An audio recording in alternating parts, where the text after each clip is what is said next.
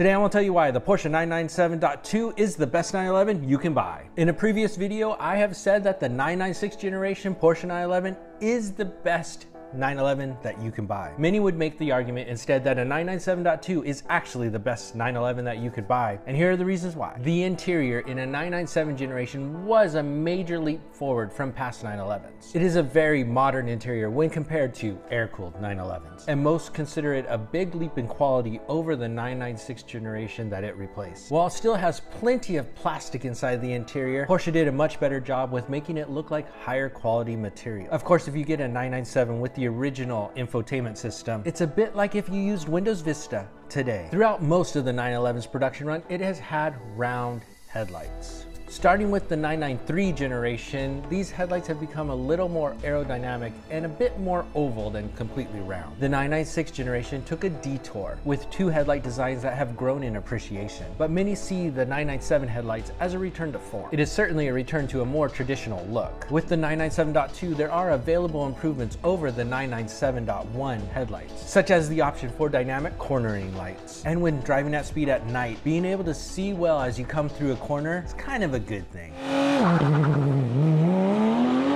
This one is huge, and it's why you pay a premium for a 997.2 over a 997.1 or a 996 generation 911. The IMS bearing issue has been somewhat overblown, but if you're one of the people who are affected by it, an expensive rebuild or engine swap is in your future, and that just isn't fun. Unless you use it as an opportunity to have the wife let you make a little bit more power in your car. With the 997.2, Porsche redesigned the engine and it no longer used an IMS bearing. While a 997.2 can still have other issues such as bore scoring, the IMS bearing has received most of the press in modern 911s, which has helped keep prices of the 996 and 997.1 just a bit lower than they probably should be. With the 997 generation, the 911 became a bit more modern with the option of a sport mode. It was also the first generation to feature the sports chrono package.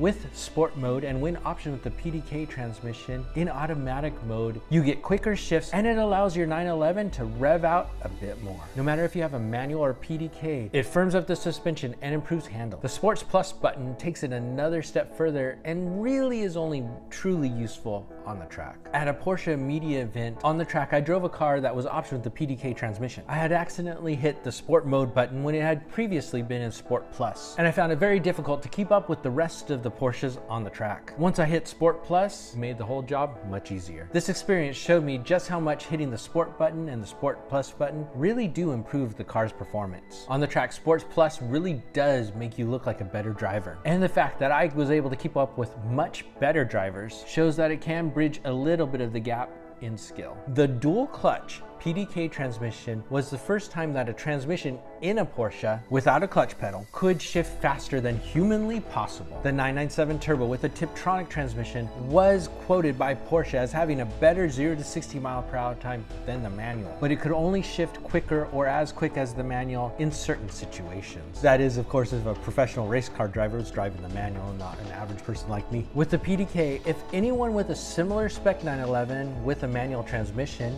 wants to race, you should decline. That is, unless you want to see a full-grown adult cry.